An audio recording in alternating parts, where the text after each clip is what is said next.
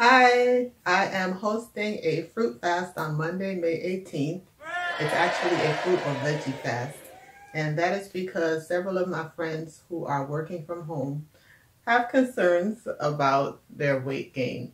And this is because it's harder to keep your weight down if you don't have a parking lot to walk through or a building with 5 flights of stairs to climb during your workday. So we're doing this in an effort to be more conscious of the foods that we're eating so that we can stay healthy while we work from home.